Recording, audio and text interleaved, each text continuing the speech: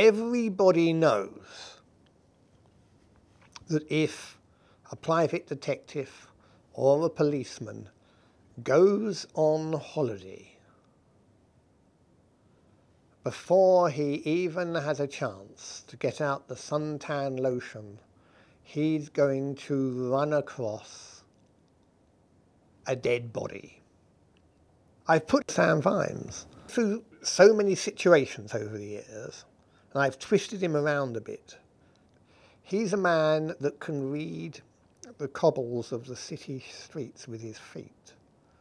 What happens if I put him in the countryside, where people do things differently and a lot more slowly?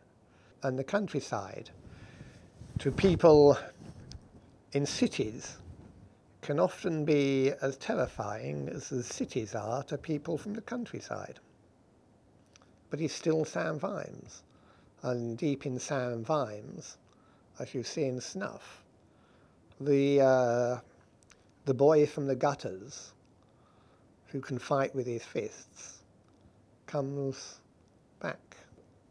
There's always going to be some resistance to fantasy and science fiction. There are those that just can't deal with it. That doesn't really matter because there are so many people who can. But I also think that the SF community itself lives in a kind of ghetto state. It rather enjoys, as it were, its little ghetto. I never really bother about it very much. I just write the damn books. Seems the only way to go. I'm happy when I'm writing. It always seems to me to be slightly worrying that you're getting paid for doing something that actually you really would like to do anyway. But that's how it goes. I've just enjoyed it a lot. And I've done my best to do it as good as I could. But it's just been so much fun. I'm glad I've taken other people with me.